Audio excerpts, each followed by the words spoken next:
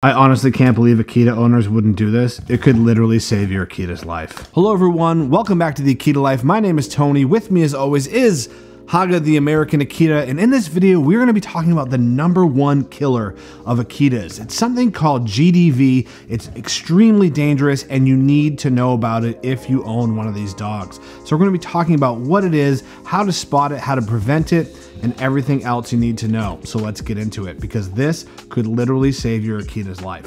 So GDV stands for Gastric Dilation and Volvulus, and it's more commonly referred to as bloat. And the reason for that is because what's actually happening is a lot of air and gas is getting into your Akita's stomach and causing a bloated or distended look, hence the name. And what happens is the stomach can actually flip upside down or twist, which puts pressure on the heart and cuts off blood supply to other important organs. So if your Akita has bloat, it is a medical emergency and you have to get them to the vet for emergency medical surgery right away. And even if you get that emergency surgery, the likelihood of your Akita surviving is relatively low. Unfortunately, you can find dozens of horror stories online of people having Akitas that get bloat, they get the emergency surgery, and the Akita still doesn't survive, and the Akita's surgery cost upwards of $6,000. So it's like a double whammy. Not only do you have the heartache of losing your beloved family member, but I mean, $6,000 is so much money, which is another reason why we strongly suggest pet insurance for any dogs, but especially Akitas, because it can just save you so much money and just give you a little bit more peace of mind. You don't even have to hesitate on whether or not you should move forward with a surgery. I'll put a link in the description below of what we use for Haga as far as insurance goes. So you may be wondering, how common is bloat in Akitas? Well, it's not specific to the Akita breed. Any dog can suffer from bloat, but it is more common in larger breeds and barrel-chested breeds like Akitas. So if you have a dog that weighs 100 pounds or more, the odds of them getting a bout of bloat is upwards of 20%. So that's 1 in 5 dogs over 100 pounds. Now the mortality rate for bloat can be as high as 38%. That means if your dog gets bloat, there's a 38% chance that they're not going to survive. That's super high. That's way too high. So it's really important that if your dog has bloat, first of all, you can recognize the symptoms and get them the medical treatment that they need as quickly as possible, and also take steps to reduce the likelihood of that happening. Now, like I said, just as a note, all dogs can get this, but if your dog is less than 100 pounds, the likelihood of them getting bloat is right around 5%. So it's much less, but either way, if you have an Akita, you should take steps to help prevent it and also know the warning signs. So let's talk about that real quick. So here are the warning signs of bloat that you need to watch out for. First of all is bloating of the stomach. If your Akita's abdomen looks swollen or bloated, that is a sign to look out for. If your Akita has very labored breathing, if they're very antsy, they can't sit still, they're pacing around, if you have them laying on their side and you kind of pat on their lower abdomen below their ribs, if it sounds like a hollow drum, that's another sign of bloat. And of course, eventually your dog will probably pass out. So if your dog loses consciousness, get them to the vet immediately. And this is a case where it's better to be safe than sorry. If you think your dog has a little bit of a distended stomach, but they're not showing any of the other signs, at the very least, give your vet's office a call and just talk to somebody who can help you recognize those signs. Because like I said, recognizing bloat as early as possible is going to give your Akita the best chance at survival. So obviously we don't want our Akitas to get bloat. Knowing the signs and symptoms is great, but if we can help avoid it in the first place, that's obviously the best option. So what are some ways that you can help reduce the risk? Well, there's a few different things you can do lifestyle wise, and there's one really big solution that requires surgery, and we'll talk about that in a minute.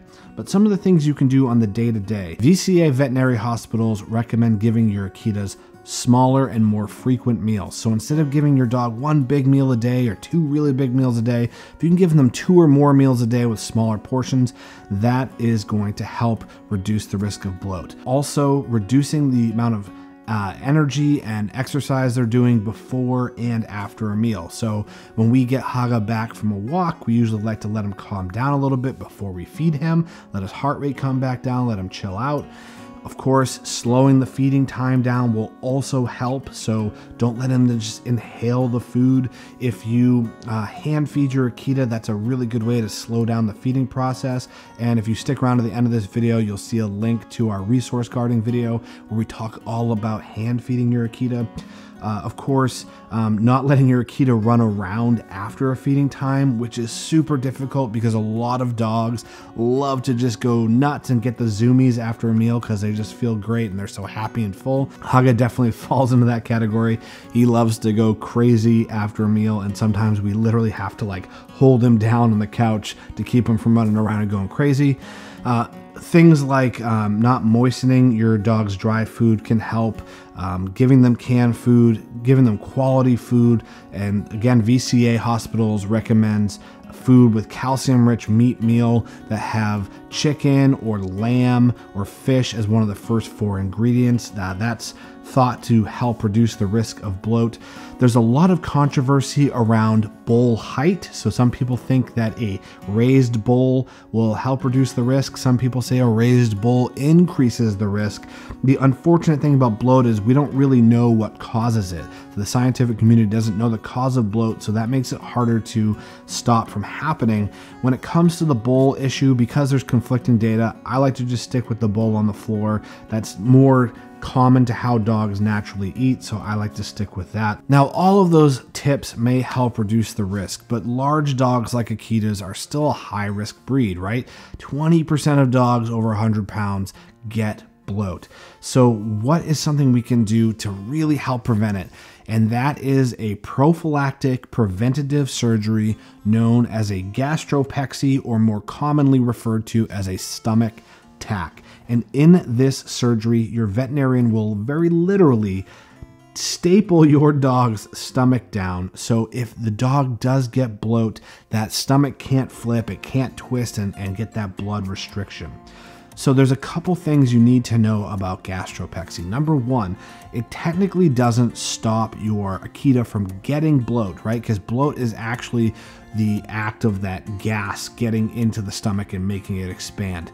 But what it will stop from happening or help reduce is that stomach flipping upside down, because that is when bloat really becomes fatal, when the stomach actually twists or flips. So it stops that from happening. So it's going to greatly increase your Akita's chance of survival if they do have bloat, and it will also make the emergency surgery much less complicated if they have a gastropexy. Now, with that said, if your dog has bloat and it's been gastropexied, you still need to go get emergency medical care from your veterinarian. So don't think that just because you've had this procedure done, if your dog has a bloated stomach, you can just not worry about it. You still need to bring them to the vet. It just greatly improves the odds of survival. In fact, as I mentioned before, the mortality rate for bloat can be as high as 38%. With the gastropexy procedure done, it reduces that mortality rate down to below 10%, and possibly even better than that. There is some new data emerging about different types of gastropexy procedures, and some are thought to be a little bit more effective than others. But either way, reducing from 38% down to less than 10% will make a huge difference, give you peace of mind, and potentially save your Akita's life. So some other questions that people often have about the gastropexy or stomach tacking procedure are, is it safe and how much does it cost? And those are valid questions.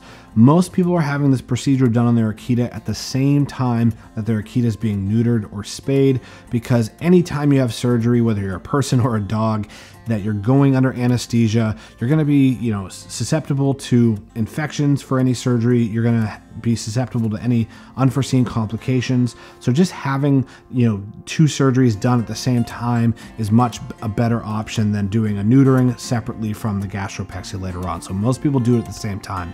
If you are not planning on neutering or spaying your Akita, that's fine, but I would still highly recommend getting the gastropexy surgery done. I think it's 100% worth it to do, even if your dog wasn't going to have another surgery. And essentially what they do is they make a small incision in your Akita's lower abdomen. They go in there and tack it down. The recovery time is about 10 days, And the cost can vary, of course, depending on where you go, the hospital, the region that you're in. But most people are going to pay somewhere between $400 to $1,000 to have this procedure done. So it's 100%, in my opinion, worth the peace of mind, because I would literally do anything for my Akita. They're just like, our dogs are just like part of our family for us. Now, whether or not your pet insurance will cover it will probably depend on your plan. I would say most will not, because it is considered an elective surgery. However, if you think about spending, let's just say on average $800 to have this done, the peace of mind it will give you plus the expense it could save you later on is massive. Now, strangely, I have seen some people say that they don't plan on getting their Akita's stomach tacked because they've had Akitas in the past and those dogs didn't have bloat, or they don't think it's worth the money or it's worth the risk to have an unnecessary surgery. To me, I just can't believe that people would choose not to do this. It can save your dog's life. The surgery is relatively safe. If you're unsure about it, at the very least, have an honest face-to-face conversation with your veterinarian, get their expert opinion.